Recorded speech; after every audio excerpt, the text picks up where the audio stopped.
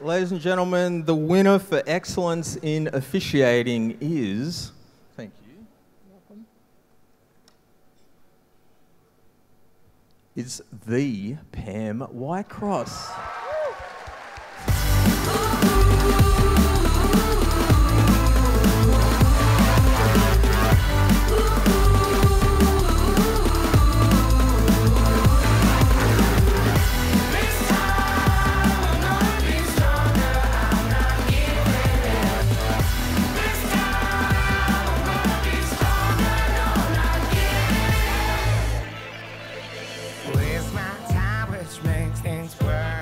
Oh, it just means just a great celebration of my career, really, and to be recognised. And I just want to thank Tennis Australia for putting the awards on. It's been a wonderful night, and it's really been very special for me tonight. Well, I think there's been many highlights. I've been a referee administrator for 25 years, so there's a lot of highlights in there.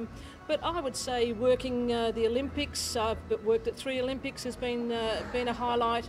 Also, of course, always the Grand Slams. And, you know, I really can't single anything out, but just being able to be a part of the tennis world for 25 years has been amazing.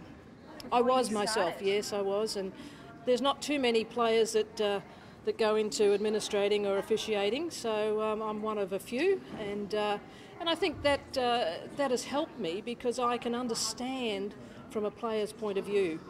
Not that others can't, but, you know, especially in my early days, I really knew what the players were looking for and wanting, and it does help in scheduling and off-court activities. So it really it has helped me in my later career.